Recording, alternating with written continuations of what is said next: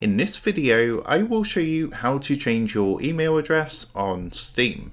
So let's jump straight into it. So here we are. As you can see, I'm currently on Steam. I'm currently logged into my account. So once you've done that, you want to come up to the top left hand corner and click onto Steam up here. From here, what you need to do is come down on this menu and click onto settings. Now in here, you want to make sure you're on the account section. So if you come to this menu on the left hand side, you want to make sure you clicked onto account. And on this screen, you're going to see your email address here and a button to change email address. So what you want to do is give this a click. So what that's going to do is take you across to a screen like this. Now it's going to give you two options. So it's going to say, how would you like to change your email address? What you can do is email an account verification code to your current email address. Or there's an option here if you no longer have access to that email address. So select the one that's most appropriate for you. For myself, I'm going to choose to email a verification code to my existing email address. So of course what you want to do is check your email address. It might take a couple of minutes to come through, but the code they send through, you want to enter into the box here.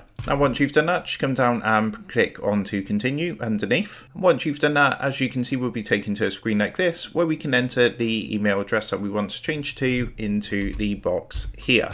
Once you've entered that, you just need to come down and click the change email button down here to go ahead and change your email address. And what they're going to do is send a code to that new email address, which again, you'll need to use to verify the change. So that's how to change your email address on Steam. With that being said, I hope this quick tutorial did help you out today. And if this did help you out, I would really appreciate it if you was to consider dropping down below the video, leaving a like, and also subscribing to the channel. With that being said, I just want to take a minute. Thank you guys for watching this quick tutorial, and I will see you in the next video.